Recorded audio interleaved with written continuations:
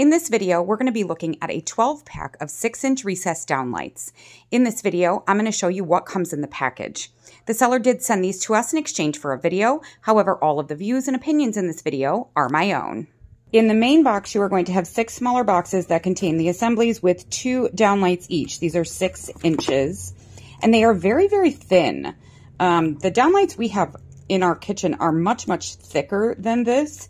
So I'm pleased with how light and thin these are.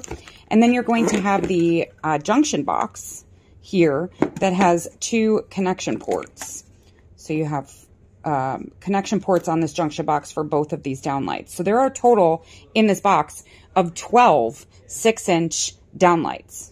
I'm not going to be installing these today, but essentially you put this into the ceiling and wire it, and then you take this and you connect this light here by plugging it in and then screwing this over top. These clips are what's going to hold it in place above the drywall. And they are the springs are very strong on these.